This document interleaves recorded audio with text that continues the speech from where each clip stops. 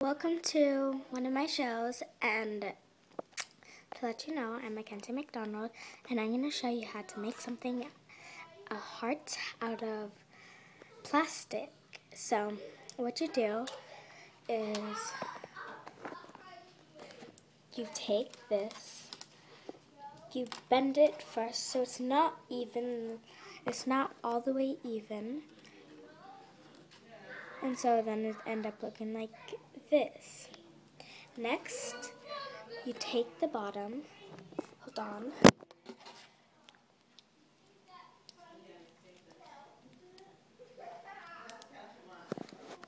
and this is what you end up with, a plastic heart.